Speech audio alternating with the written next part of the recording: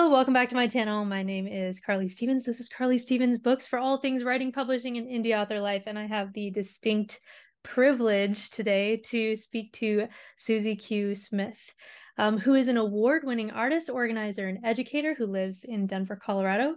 She has created, curated, coached, and taught in Denver for over 20 years, managing the largest poetry festivals that Denver has seen to date. A TEDx speaker multiple times, Suzi has performed throughout the United States for over a decade and has shared stages with Nikki Giovanni, the late Gil Scott-Heron, and many more.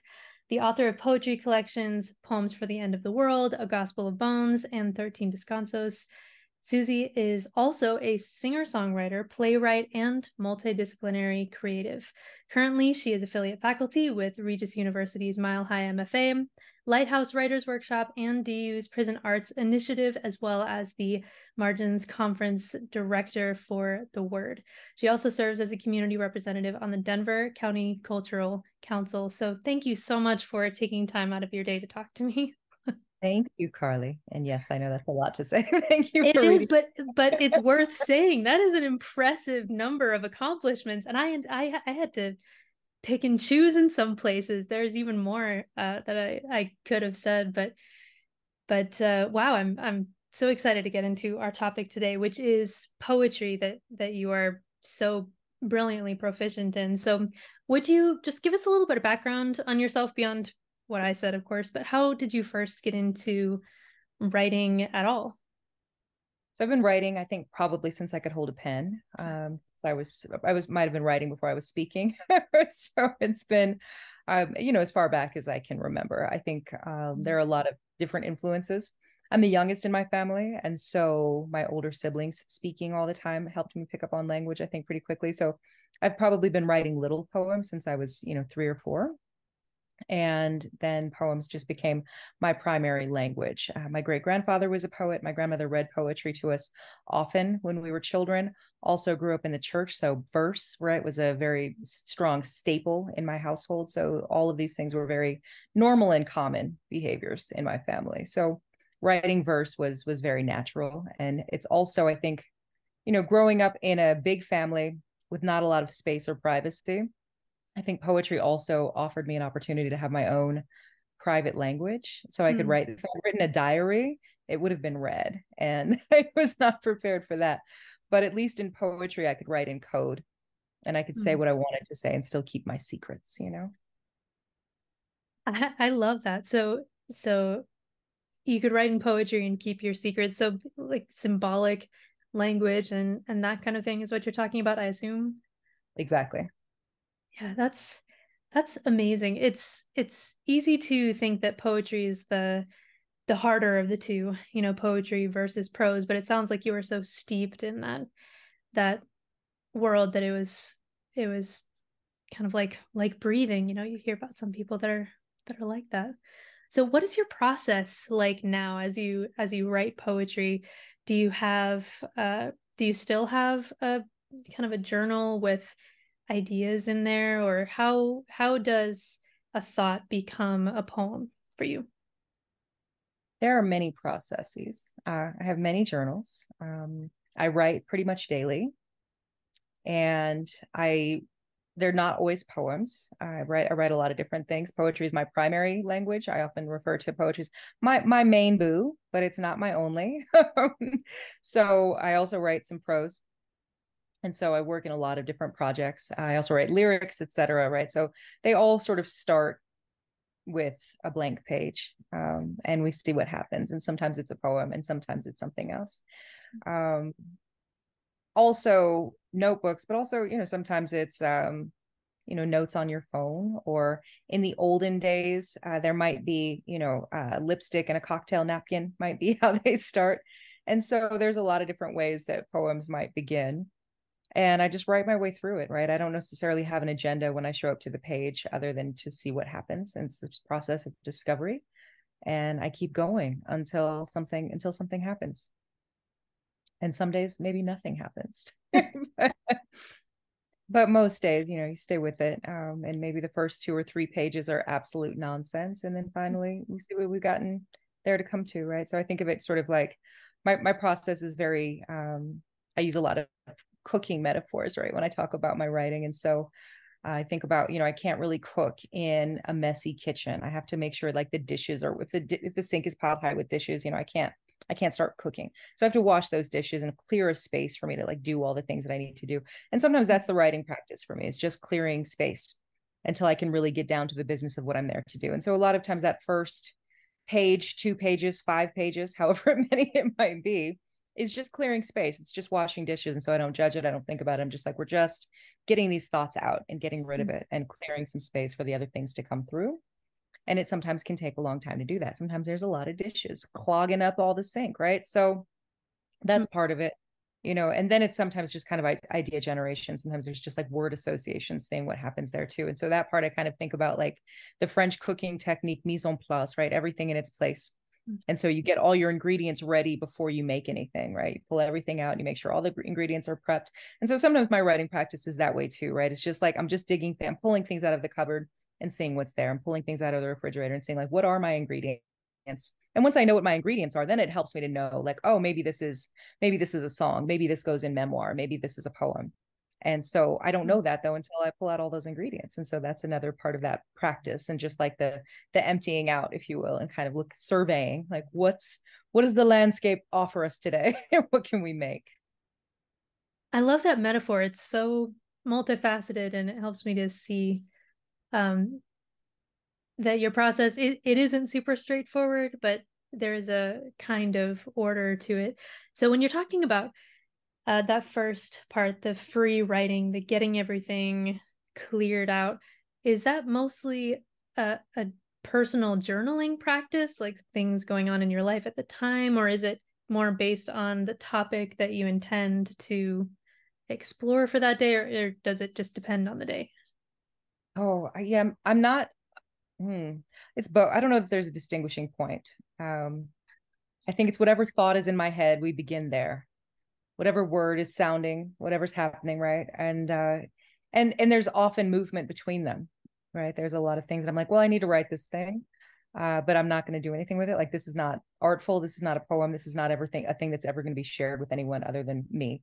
So this is just going to live here in this notebook, right? And then sometimes that'll lead into a thing of like, oh, this might be a poem, right? So it might just start with like journaling out morning pages, and then saying like, oh, this is like the theme of what I'm interested in right now, or this is what I feel like I most want to say right now, and that might turn into a thing.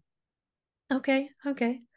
I like that. So once you have some of those ingredients pulled out and your mind is clear and more focused on that creation of poetry, how do you distill an idea? Because that's something that poetry is kind of uniquely suited to do, of course, is to concisely get an idea across. So how do you still pack power in a small set of words? Do you edit a lot of times to really get that down, or how do you do that? I think it really depends on what kind of poem it is, and Hmm. what I'm doing with it, and where I think it's going to live, and how it's going to be expressed. I think that I tend to be a pretty concise writer. And so even in journaling, it's going to be probably pretty concise. So it's really like writing prose has been really interesting, to be in a space where you have like word counts and trying to like write towards like it's just so many more words than I typically would write. Or academic papers, right, with word count requirements have always annoyed me, because I'm just like, I said what I said in a paragraph. I don't need 10 pages. Like, you can check sources if you want to, but like I've already summed it up, And so those are things that like, so I'm pretty concise generally.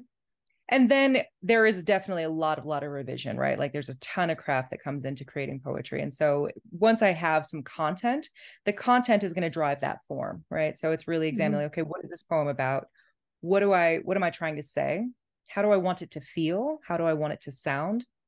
And what are all the tools that I have as a poet to help it do all of those things and to communicate the thing that I'm really, really trying to communicate? And so sometimes that might mean that it's a really, really dense, thick little poem. Sometimes that might, lend well to a sonnet, right? Sometimes it needs to be really, really musical. Sometimes it needs to be really staccato, and sometimes it needs to be really legato, right? Just kind of Hmm. depending on how that poem. And so that's also going to inform the shape that it takes on the page, right? And whether it's we're using long lines, short lines, whether we're using punctuation or no, whether we're capitalizing, whether, all of these different things are going to come into the questions that I'm asking around what I want this poem to do, how I want it to feel, how I want it to sound, what I want that reader to understand. And am I using all of the tools, right? Including the page and every piece of punctuation, right? And I do tend to be I'm a very, very free writer when it comes to just the original, just getting words on the page. I don't judge it. I try to keep the critic out of my mind. I don't edit while I'm writing. But when it comes to revision, I'm a vicious editor. So um, at that, once I'm in the revision space, then really like every character on the page has to fight for its life. And then I'm really going to go through each line and ask it like, so what? Are you carrying your weight? Are you serving the poem? Like, once I've identified the goals for that piece, Mm. are you doing something, right? Are you lifting? Are you doing your work? Or do you need to still stay in this poem? Like, does this line still work without that word? Yes, then the word doesn't need to be there anymore, right? So these are I do get pretty, so again, concise. I I appreciate that you said that the form needs to match and support the content. That's one of the main things that I try to teach my students as far as the definition of good writing, whether it's poetry or not, is the form actually supporting everything that's being said. But poetry, you can just see it so much more clearly because there is this concision and economy of words. So yeah, that was some great advice. The staccato and legato. I'll have to remember that one. It So works in prose too, though, thinking about, it what we does. do, right? Those short sentences versus a long sentence, and right, Hmm. those do there, and the way that we partner and pair them, match them, right? Like what they do for the rhythm of a piece. There's musicality in prose too, right? So all of those things really, it's true for all writing. Yeah, absolutely.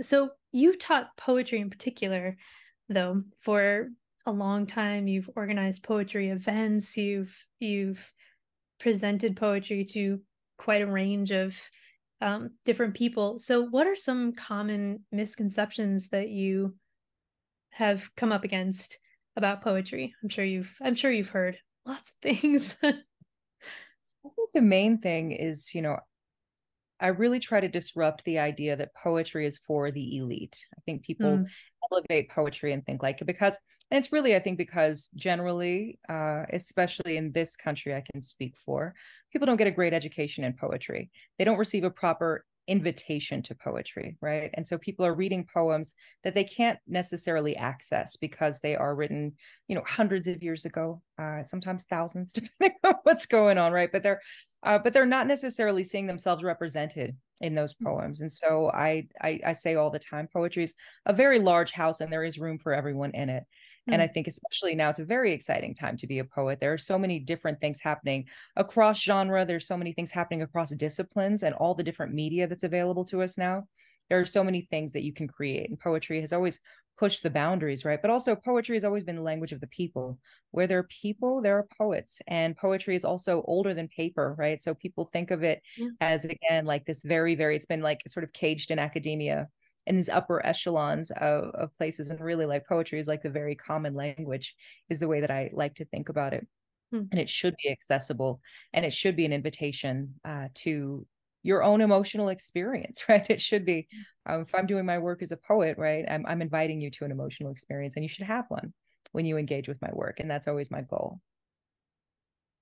It is easy to forget that although some poems are meant to be kind of puzzles to be solved among academics, the range is so enormous that that's one end of the poetry spectrum, but it is for everybody. It is everywhere in our society, whether we see it or not. In music and other places. So yeah, that's a good reminder.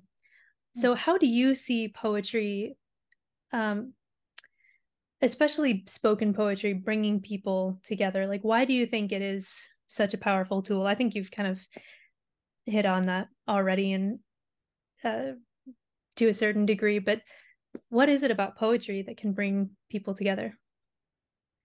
I think there are a lot of different aspects. Again, I think, again, poetry being the language of the people.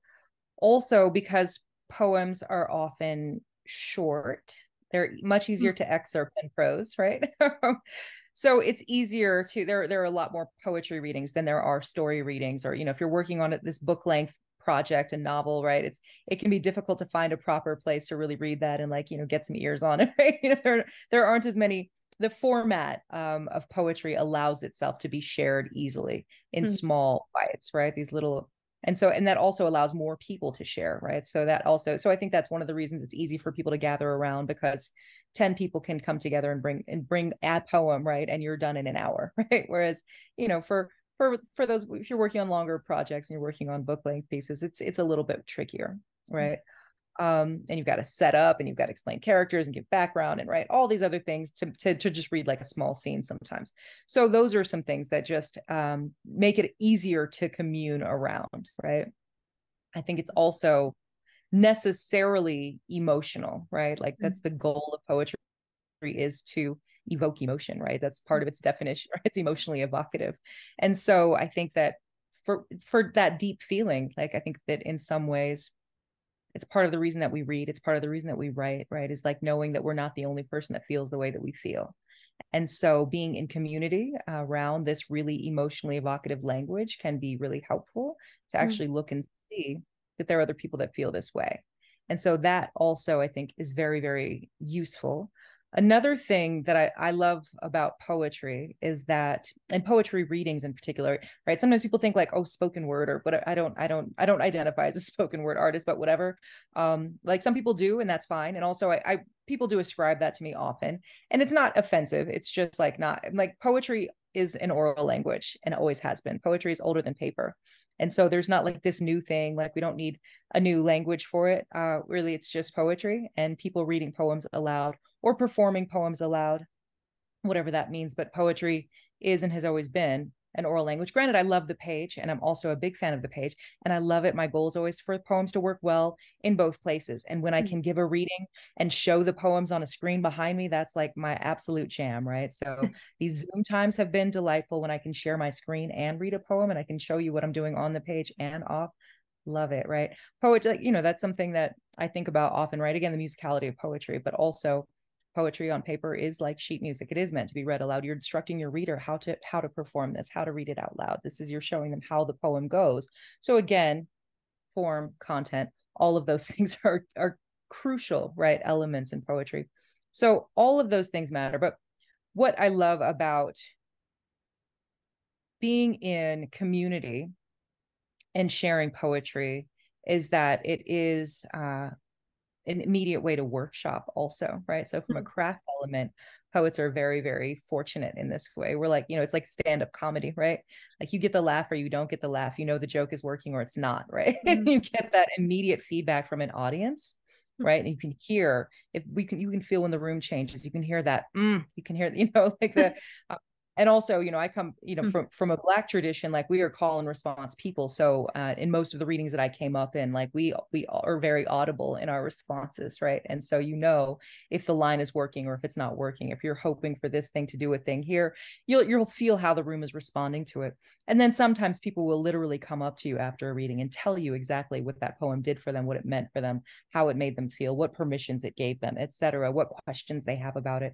And so you get this, really, you're immediately accountable to an audience. You have access to an audience and you know how your work is impacting them because you can see it, you can hear it, you can feel it, and they will tell you.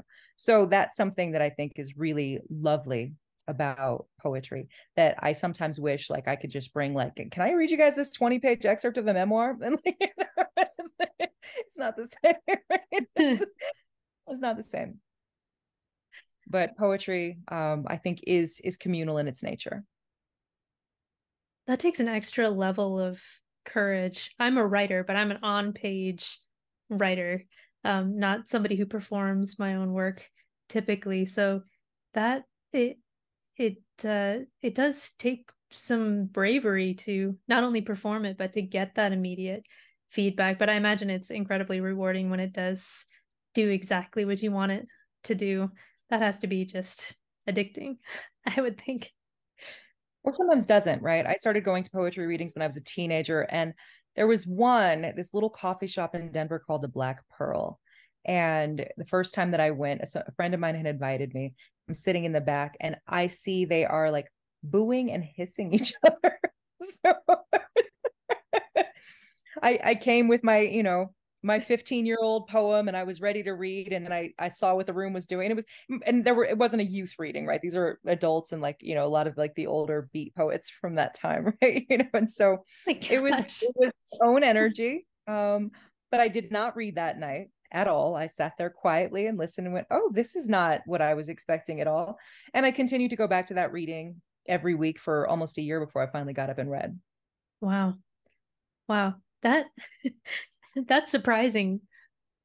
I mean, for the what I've found among most writers and people who love books is support generally. Either it works for people or it doesn't. But booing and hissing, my gosh, that takes it to another level, doesn't it? Well, I'm I also surprised you went spent back. 12 years in poetry slam after that. So there's also, again, a very audience interactive by design. Well, where can people find you and more of your work online for The those who want easy to check it out? is my website, suziqsmith.com, is probably the easiest way. And of course, I'm on many of the social media things. I'm on Instagram at Suzi Q Smith. I'm on Facebook at Suzi Q Smith. And I'm probably on Blue Sky, sort of. Are we on Twitter? Not really, but kind of. Um, and TikTok, I just can't. So I'm not there. It's not Maybe for everybody. maybe one day. I don't know. I opened it once and went, oh, and then I closed it and never opened it again. So it was a little overwhelming for me, but perhaps one day. Well, I will have all of those links down below for those of you who want to see more from Suzi Q Smith. Once again, thank you so much for talking with me. I have such good ideas about poetry to bring back to my students and ideas for my own prose now. So I do appreciate you taking time out of your day to talk us through your process and your thoughts on this topic. I really do appreciate that. Well, thank you for having me, Carly. This has been a pleasure. Well, if you enjoyed this video, make sure to like it and subscribe for more writing, publishing, and indie author life with a lot more interviews like this if you enjoyed it. Until next week, bye.